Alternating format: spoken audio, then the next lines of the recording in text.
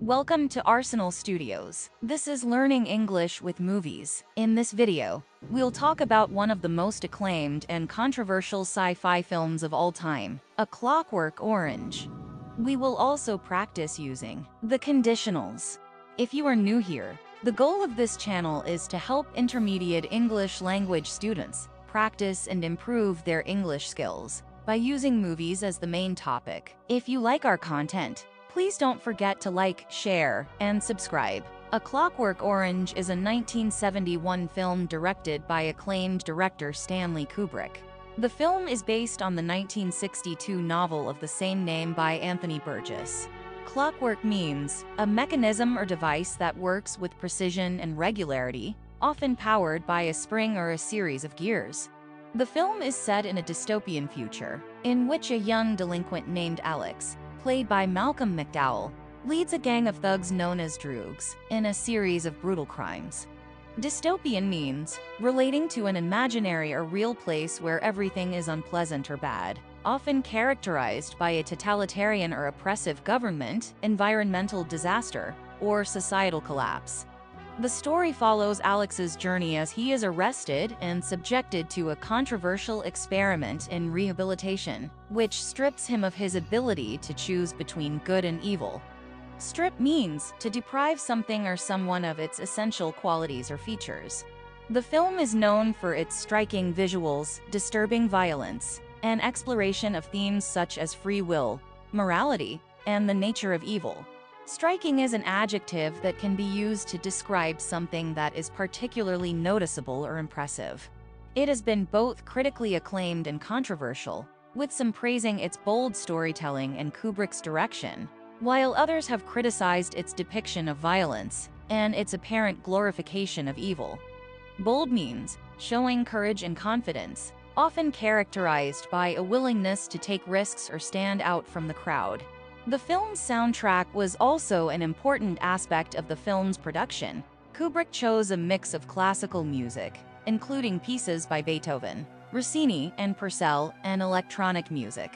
Soundtrack is the musical score or selection of songs that accompany a film, television show, or other visual media. Kubrick's direction was known for his perfectionism, and the film's production was no exception. He would often do many takes of a scene to get the perfect shot, and he was also known for being very hands-on with the editing process. Hands-on means being actively involved in the process, often involving physical or practical work, rather than just theoretical or conceptual work. The film was a commercial success and was nominated for 4 Academy Awards, including Best Picture. It has since become a cult classic and has been the subject of much scholarly analysis and interpretation. Scholarly means an in-depth and rigorous examination of a topic, usually involving critical evaluation of existing research and theories. It's worth noting that the film was withdrawn from UK theaters by Kubrick himself. Due to the copycat violence occurred after its release, it wasn't available to purchase until after Kubrick's death in 1999. A copycat is someone who imitates or copies the behavior, actions, or style of another person or group. Stanley Kubrick was an American film director, producer, screenwriter, and photographer. He directed his first film, Fear and Desire, in 1953, and went on to direct a number of critically acclaimed and influential films throughout his career, including Spartacus, Dr. Strangelove, 2001: A Space Odyssey, The Shining, and Full Metal Jacket. Kubrick was known for his meticulous and perfectionist approach to filmmaking, often spending years on research, pre-production, and post-production for his films. Meticulous means showing great attention to detail and precision, often involving a methodical or systematic approach. He also had a distinctive visual style, and his films are known for their striking imagery and symbolism. He also had a reputation for being a demanding and exacting director, who expected a lot from his cast and crew. Exacting means requiring great attention to detail and accuracy, often characterized by a demanding or precise standard. Kubrick's films often dealt with complex and thought-provoking themes, and dealt with a wide range of topics, from war to science fiction to horror and crime. Thought-provoking means stimulating or challenging one's thoughts or ideas, often characterized by a deeper philosophical concept. He was also known for his ability to take on different genres and make them his own. To take on means to accept or undertake a challenge or responsibility, often involving a difficult or daunting task. Kubrick's films have been the subject of much critical and scholarly analysis, and many of them are considered to be classics of the medium. Kubrick passed away on March 7, 1999. He was in the middle of production of his last film, Eyes Wide Shut, which was released in 1999, and was posthumously dedicated to him. Posthumously means occurring or published after the death of the person involved, often relating to a work or achievement completed during their lifetime. The story takes place in a dystopian future, in which crime and violence are rampant, and the government has implemented a program of rehabilitation designed to cure criminals of their violent tendencies. Rampant means prevalent or unchecked, often characterized by a widespread or uncontrollable spread or growth. The film opens with Alex and his gang committing a series of brutal crimes, including rape and assault.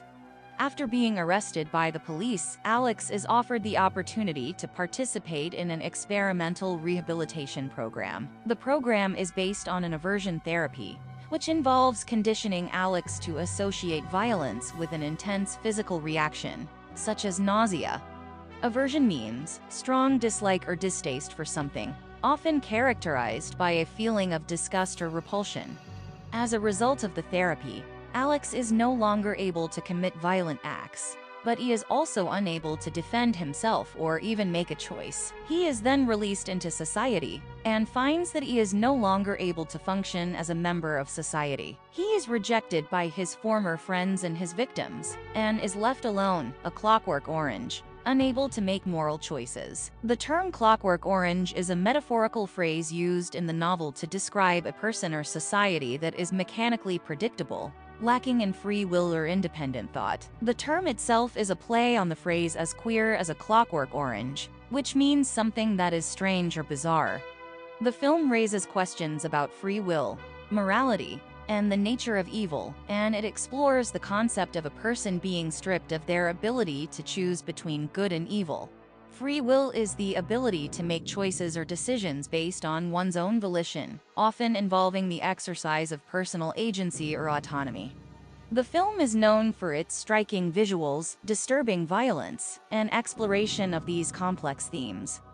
Before we continue, I would like to invite you to check out our online course at Thinkific. The Learning English with Movies course was designed for intermediate English language students who love movies and filmmaking. You can practice your English reading and listening skills, learn new key vocabulary and grammar, and confirm your comprehension with fun quizzes. The Learning English with Movies book is also available from Amazon. For more information as well as fun and useful tips and recommendations, you can follow us on Facebook, YouTube, and Instagram. Now, let's practice some useful grammar structures. Conditionals. In English, conditionals are used to express situations in which something will happen only if a certain condition is met. There are several types of conditionals, including the zero, first, second, third, and mixed conditionals. The zero conditional is used to express general truths or scientific facts, and it is formed using the present simple tense in both the if clause and the main clause. Example: if a person is conditioned to associate violence with physical discomfort, they will avoid violence.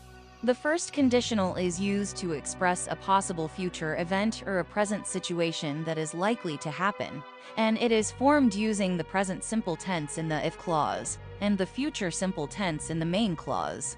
Example: if Alex continues to commit violent crimes, he will eventually be caught by the authorities.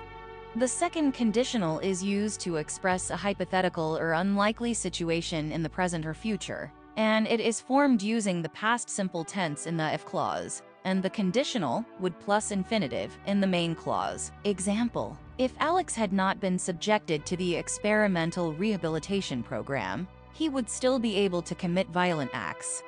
The third conditional is used to express a hypothetical past situation and its hypothetical result, and it is formed using the past perfect tense in the if clause and the conditional perfect would have plus past participle in the main clause. Example: if the government had not implemented the rehabilitation program, Alex would have continued his life of crime.